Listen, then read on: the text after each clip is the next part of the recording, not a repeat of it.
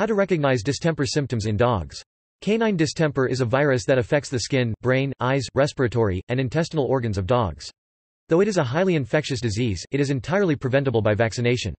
Dogs of all age are at risk, though it mostly affects puppies under the age of 6 months. There are ways to recognize the symptoms so you can get your dog treated. Recognizing acute symptoms.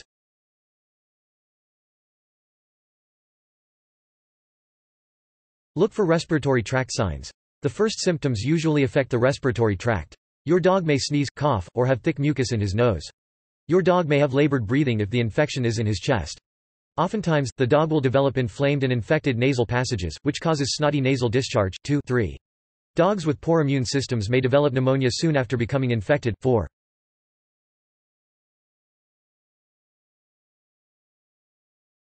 Inspect the dog's eyes. When a dog has distemper, her eyes usually have a thick mucus around them. This could look like a gummy, sticky discharge. Eyes with mucus and a snotty nose in a dog not vaccinated more than likely points to distemper. Check for a fever. Distemper can be accompanied by a fever. The fever is usually extremely high, over 103.5 degrees Fahrenheit or 39.7 degrees Celsius.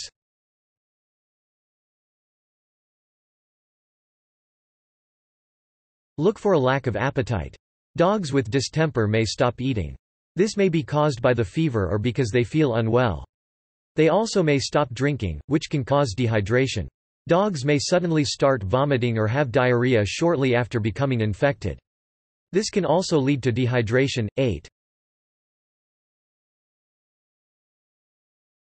Check the dog's pads. Distemper can cause abnormalities to the pads of the dog's feet, like enlargement or thickening.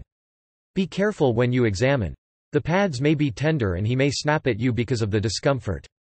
You may notice pad abnormalities weeks or even months after becoming infected.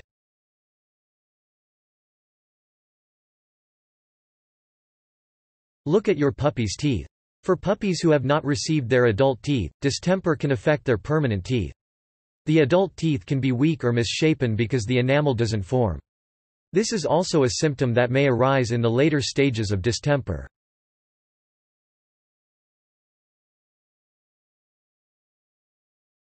Be mindful of more severe symptoms.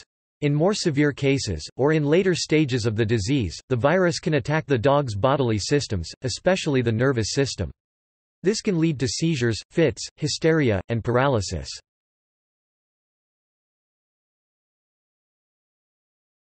Know that some symptoms may overlap with other conditions.